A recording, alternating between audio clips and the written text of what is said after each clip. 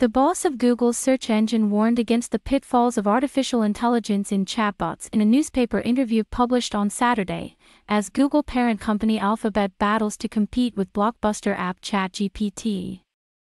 This kind of artificial intelligence we're talking about right now can sometimes lead to something we call hallucination, Prabhakar Raghavan, senior vice president at Google and head of Google Search, told Germany's Welt im Sonntag newspaper. This then expresses itself in such a way that a machine provides a convincing but completely made-up answer, Raghavan said in comments published in German. One of the fundamental tasks, he added, was keeping this to a minimum.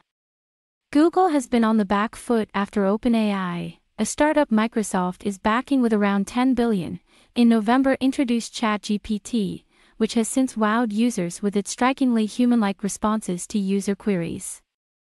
Alphabet Inc. introduced Bard, its own chatbot, earlier this week, but the software shared inaccurate information in a promotional video in a gaffe that cost the company $100 billion in market value on Wednesday.